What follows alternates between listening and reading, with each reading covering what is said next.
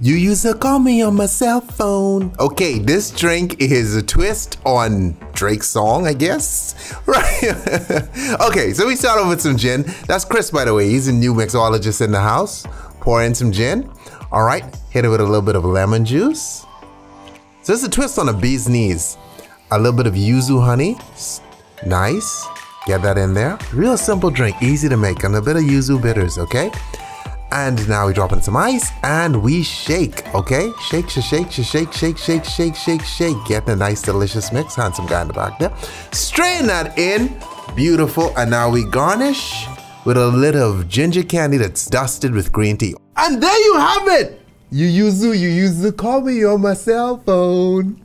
That's the name of the drink. Okay, they like, okay, what? So I take it you are a Drake fan. Yeah, he's not bad, right? People love Drake. What's this? He's not bad, he's right? Not bad. Like trying to convince me. He's not bad, right? No, he cool. He's cool. Just usually girls like him, you know? Nothing wrong with I like girls. It works.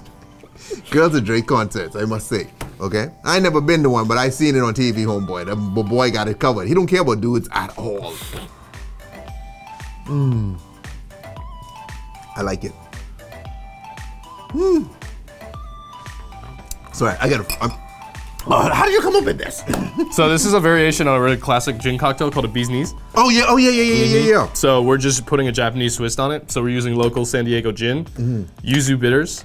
We're taking regular honey syrup and instead of diluting it with water to make it more pliable and less viscous, we're diluting it with fresh yuzu juice. So you get a more tart, citric, brighter honey, lemon juice, and then a little candy ginger with some green tea on the top. Oh, dude, this. Why not, right? Yeah, I love this, man. Because this does remind me of a bee's knees, you know? I brought it back. This really cool. These dudes awesome. I know when they start going deep into what they're doing, you guys are going like, what? Okay, but mixologists and bartenders at home going, okay, I gotta try that. Guys, go check him out. You can make this, okay? Hit him up on Instagram. His Instagram's right here.